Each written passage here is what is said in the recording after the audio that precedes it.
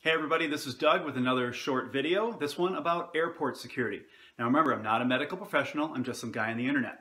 But I will tell you that the information in this video was gathered through interviews with several device design engineers. These are the people who designed our devices. And it was from two different companies, Medtronic and Boston Scientific.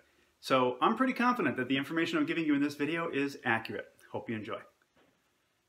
So if you follow my YouTube page, you'll see that I have a video on there about how our devices interact with magnets and airport and venue security stations. It's a long video, it's pretty detailed, has a lot of history and a lot of technical information, so I'm not going to go into that. But what I will tell you is this. In the 1980s, 1990s, there was a problem that started to present itself with our devices, and it was an issue that caused patient injury and a couple of patient deaths. It seemed to be triggered by when patients would get close to magnets or they'd get close to an airport security station. They'd go through airport security. And so the medical device industry as a whole realized that they had to change the design of their devices.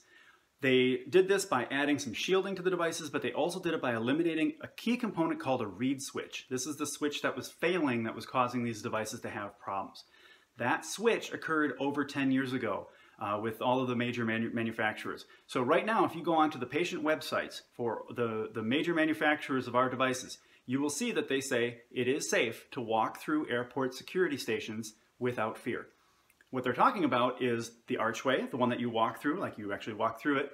That's the metal detector. It is safe to walk through that. The millimeter wave scanner, that's the one where you put your hands up and it rotates around you.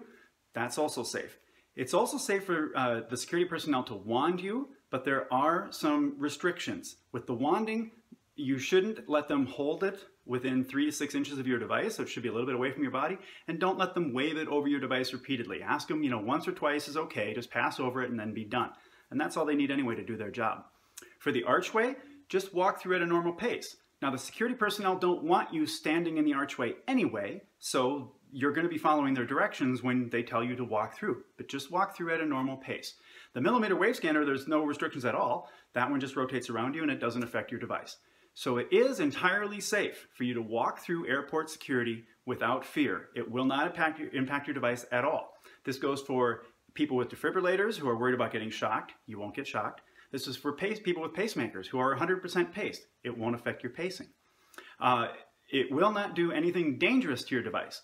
There is a small, really small chance that it could trigger the magnet response within your device. For pacemakers, that will set your pacemaker to a constant rate of somewhere between 85 and 110 beats a minute. For defibrillators, that will inhibit detections briefly, meaning your device will not shock you for that brief moment that you're in the archway or that the wand is being passed over your device. But as soon as you walk through the archway, as soon as the wand is no longer over your device, that is not a concern anymore. Your device will be totally fine. So just a quick recap. It is totally safe, and it has been for about 10 years, for us to go through airport security, to go through venue security, courtroom security.